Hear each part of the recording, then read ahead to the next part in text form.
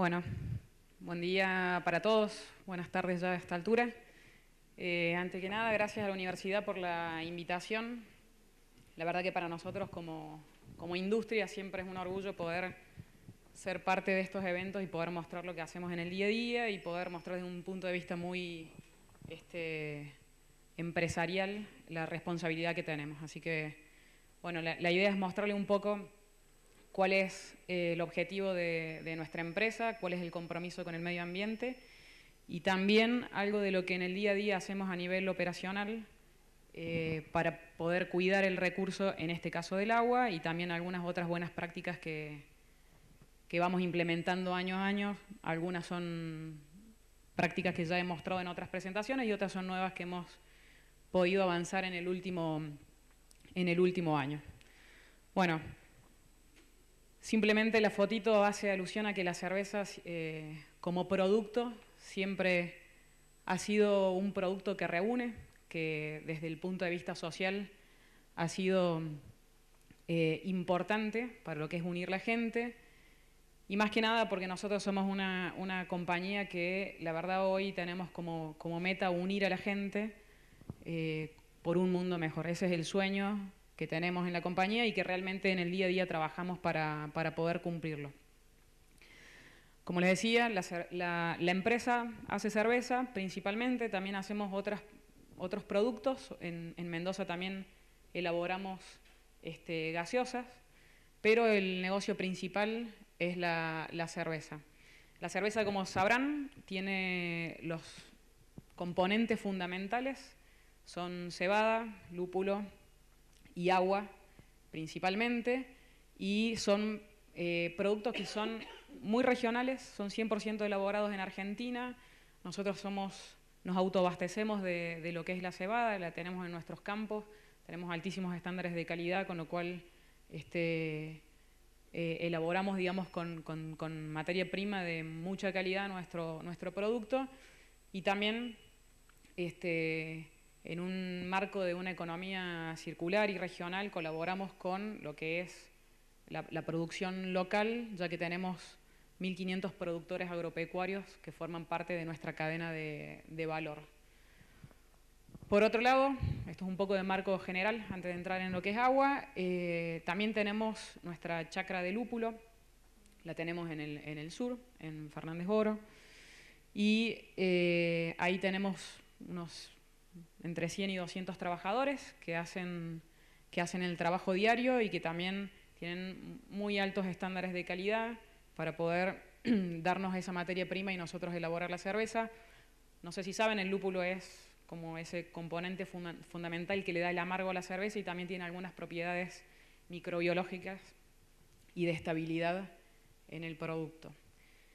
Y finalmente el agua es el componente fundamental, ¿no? Si uno no tiene agua de buena calidad no puede hacer una cerveza de buena calidad. En este caso, en Mendoza tenemos un agua que es espectacular desde el punto de vista de lo que es la microbiología, quizás para lo que es el acondicionamiento del agua y poder tener los parámetros físico-químicos para tener siempre una cerveza con el mismo sabor, hay que tener algún proceso que en este caso tiene un descarte propio para poder meter en caja esos valores. Como les decía, el sueño de la compañía es unir a la gente por un mundo mejor. Nosotros tenemos un compromiso muy alto, no solamente con lo que es el agua, sino con lo que es el medio ambiente en general, con los subproductos y con lo que es el manejo integral de nuestros envases o el packaging o algunos otros elementos que usamos para poder elaborar el producto. Nos consideramos una compañía que tenemos un impacto positivo, como les decía antes, damos trabajo a muchísima gente y tenemos un cuidado especial en cada lugar donde tenemos operación, y tratamos de hacer siempre nuestros productos pensando en que nosotros tenemos que ser sustentables en el tiempo y tener un impacto positivo también en las regiones donde tenemos alocadas nuestras operaciones. Acá entramos en lo que es la parte general de sustentabilidad. Tenemos 4 objetivos que de hecho todos los años los revisamos y han cambiado del año pasado a este año. El año pasado teníamos 8 objetivos que estaban un poco más dispersos y sin alguna métrica específica como los que les voy a contar yo ahora, ¿no? En el caso del agua, la métrica que nos hemos puesto es tener en todos los lugares donde tenemos operaciones, en el caso nuestro de Mendoza, poder tener un impacto positivo y medible tanto en la calidad de agua, que tomamos, en la calidad de agua que tenemos como subproducto interno también de nuestras operaciones, y también de poder colaborar en las gestiones locales,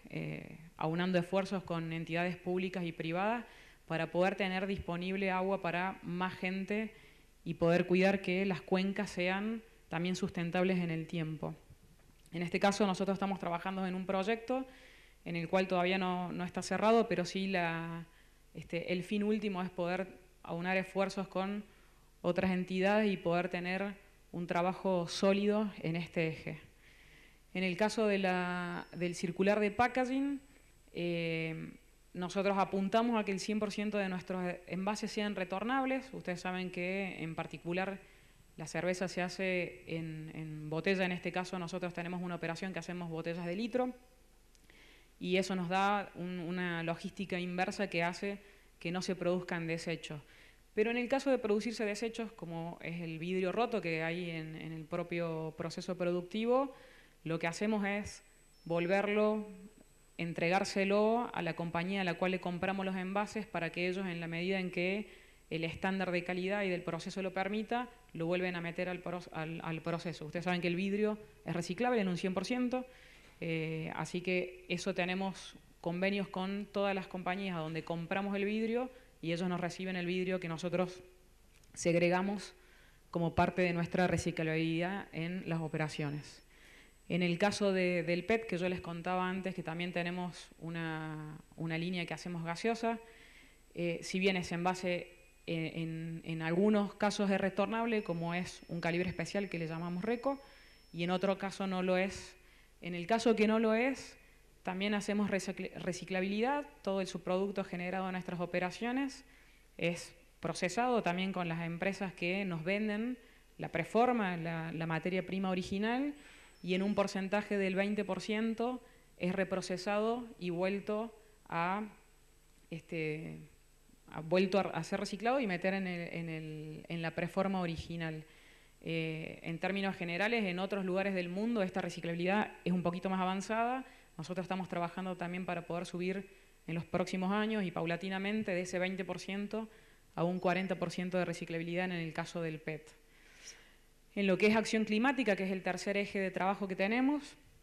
el objetivo que nos hemos puesto,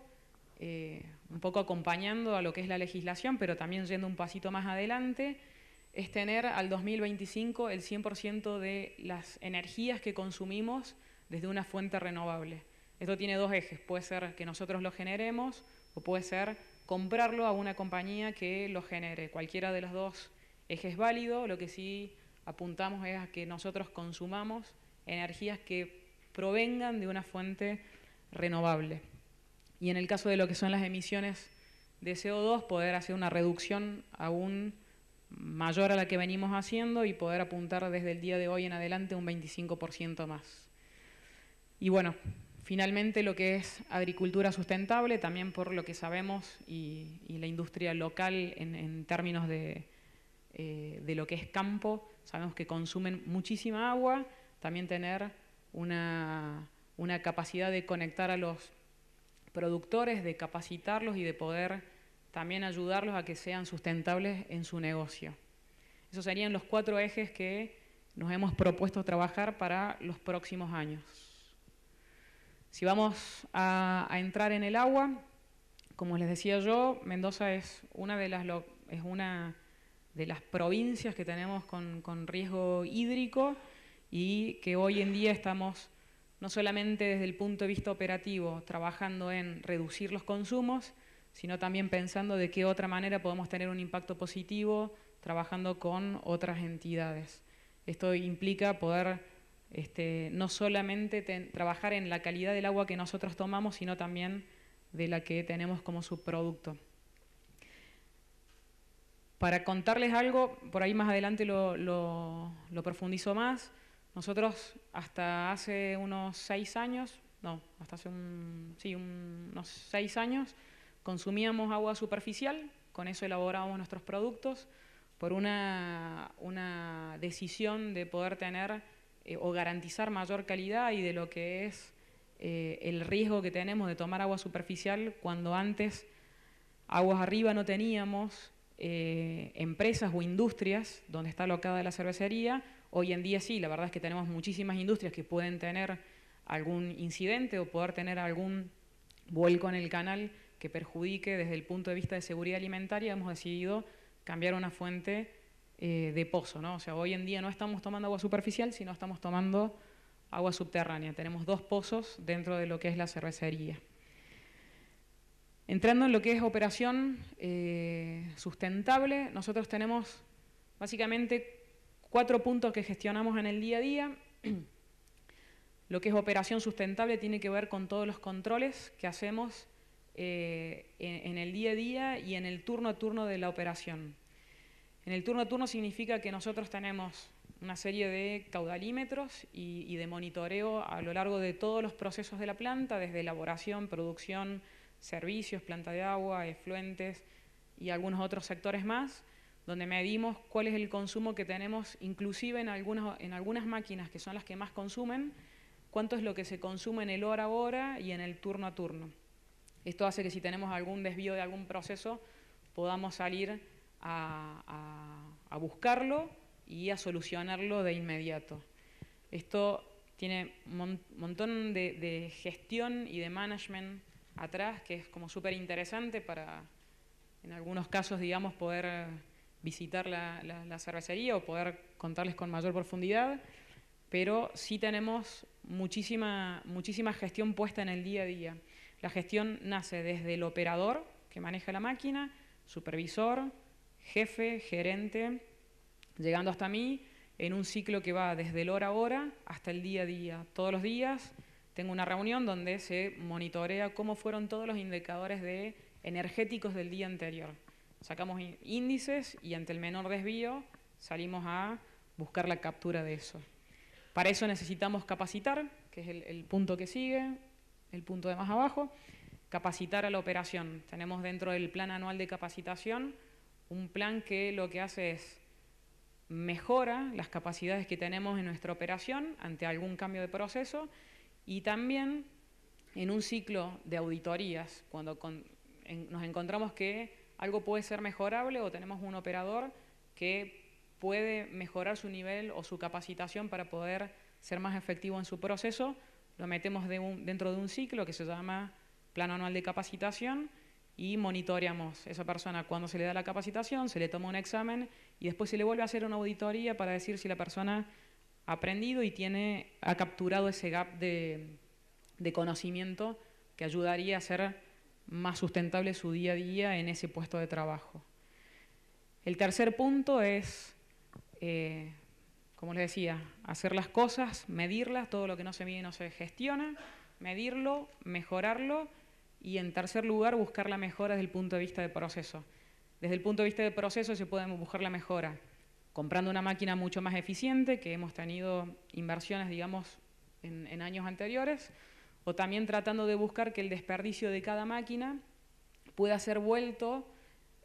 al proceso desde un punto de vista que se pueda lograr en una, si se quiere, calidad inferior de agua. Si nosotros tenemos un proceso que tiene la calidad de agua mejor, que es la calidad de agua producto, y tiene un desecho, ese desecho lo que hacemos es quizás usarlo para limpieza, que no necesitamos un agua de la mejor calidad. Entonces, eso es lo que apuntamos con el reuso interno. Ahora les voy a mostrar algunos ejemplos que son como un poquito más gráficos. Y en el reuso externo,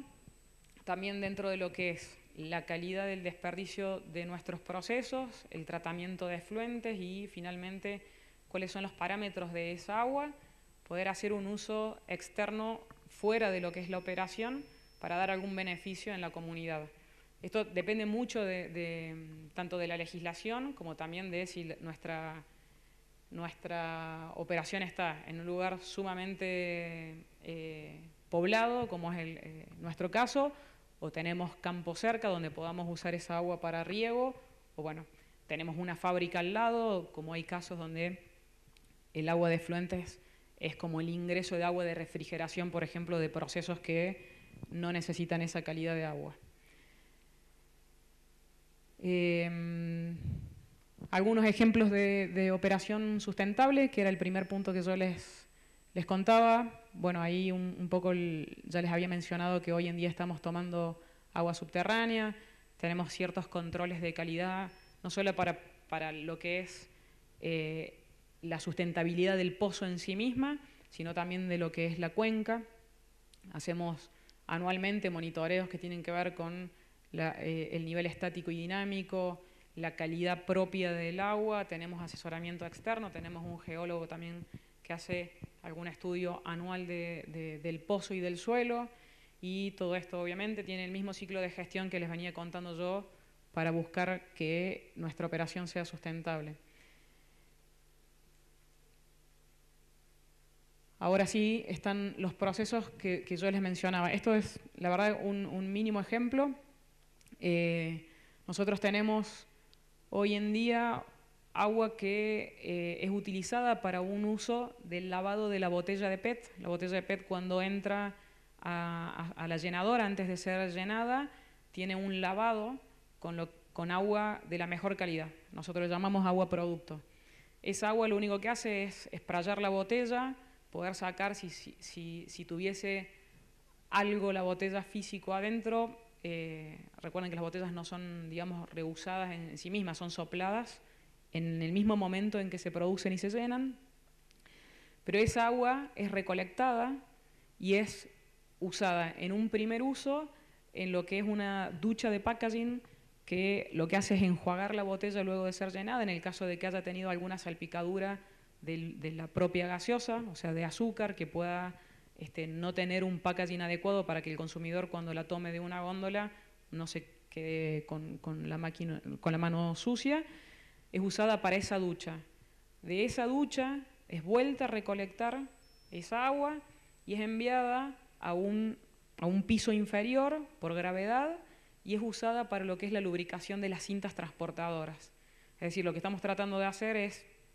poder usar un agua que antes era un desecho y teníamos 3 fuentes de alimentación, hoy en día tenemos una, y con esa alimentamos los 2 otros procesos que son necesarios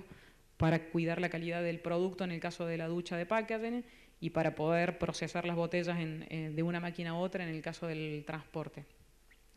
De esos ejemplos hay muchísimos que son pequeños y que han ido reduciendo el consumo interno de la planta desde los últimos 10 años. En el 50% de lo que se consumía antes es lo que hoy se consume. Amén de, por haber hecho el cambio del agua, nosotros, el hecho de pasar de agua superficial a agua subterránea, lo que hizo es que el agua subterránea tiene una calidad desde el punto de vista de dureza y salinidad de peor calidad para poder procesarla. Entonces nuestro desecho, si se quiere, tiene un componente mayor en hectolitros. O sea que es súper valioso, digamos, haber hecho la reducción esta que yo les cuento. El otro ejemplo que hemos incorporado en los últimos 5 meses es el cambio de las soluciones de limpieza. En el caso de tanto la línea de envasado de cerveza como de gaseosas, antiguamente usábamos soda cáustica para hacer las limpiezas propias del proceso, y hoy en día estamos usando un formulado que nos provee esta empresa que ustedes ven aquí,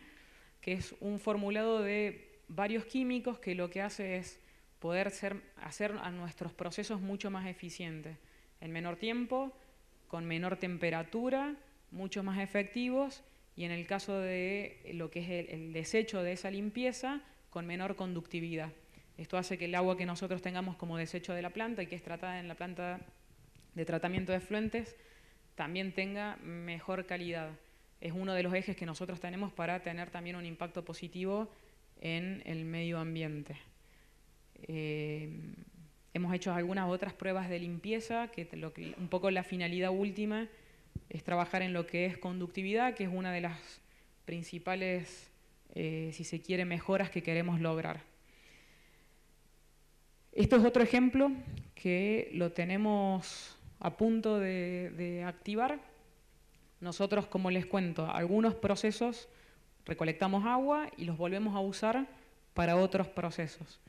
Lo que tenemos aquí es, este es el plano general de la planta, aquí está Cervantes, y aquí al último, donde está el cuadrito este, está nuestra planta de tratamiento de efluentes. Hoy lo que estamos apuntando a hacer, que ya tenemos todas las instalaciones y las pruebas corridas, faltan algunos ajustes de cañerías, de piping para mejorar, es bombear el agua de la planta de tratamiento de efluentes, volverla a las antiguas piletas donde nosotros procesábamos el agua superficial, que antes de que estuviese el dique Potrerillo teníamos varias etapas porque había que decantar y hacer algún trabajo mayor, pero dentro de lo que es el predio tenemos unas piletas que hoy no están siendo usadas, con lo cual estamos bombeando el agua hasta esas piletas, las pasamos por un filtro de arena, esta agua es clorada en este punto, tiene un tiempo de residencia, pasamos por un filtro de arena, la pasamos por un filtro de carbón y esa agua está siendo canalizada para usar en la limpieza de la botellería de cerveza, digamos nuestra línea de cerveza, y también para algunas máquinas de servicios generales, condensadores evaporativos y algunas otras torres de enfriamiento que antes, por la calidad, si se quiere, del agua antes de filtrar con todos estos procesos, no era tan apta porque ustedes saben que un agua que si tiene microorganismos más de los deseados, con temperatura genera crecimiento de algunas otras cosas y también desde el punto de vista de lo que es dureza, daña a las máquinas en temperatura excesiva. Esto lo estamos poniendo en marcha ahora y lo que esperamos lograr, si bien todo esto que yo les explico tiene toda una lógica interna desde el punto de vista de proceso, siempre la finalidad última es poder reducir el consumo. Nosotros medimos nuestro consumo en hectolitros por hectolitro. Hoy tenemos un consumo de 3 hectolitros por hectolitros, o si se quieren 3 litros por litro, para llevarlo a algo mucho más palpable, y lo que lo estamos logrando reducir con esta acción es 0,4 hectolitros por hectolitro. En el caso anterior, si ustedes ven acá, también tenemos